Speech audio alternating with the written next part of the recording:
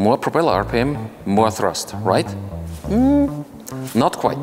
Every propeller works best in a specific RPM range. If you spin them too fast, they become less efficient, burning more fuel, creating more noise, and you basically lose thrust. The engine, on the other hand, needs more RPM to extract peak power and efficiency. And that's why the Rotax engines are using a reduction gearbox. You bring the high engine speed down to a low propeller speed and to speed where the propeller works best. At Rotax, why we're aiming for a peak power? The basic ingredients for power is on one hand displacement and on the other hand RPM.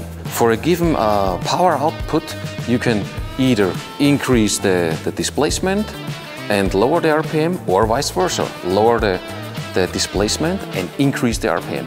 And that's the Rotax way. We rather increase the RPM and lower the displacement, because in this case the whole engine concept is way smaller and lighter, best for aircraft use.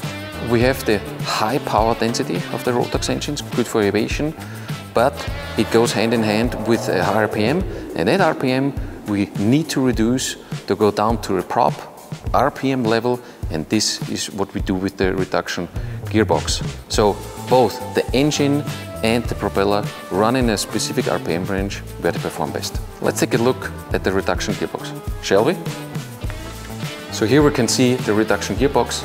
It's basically situated on top of the engine.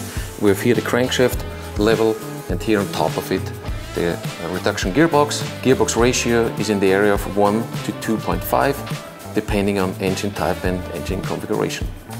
Since decades we are using this concept, and for every new project we reevaluate this, and it always proves to be the best fit to meet the market demands.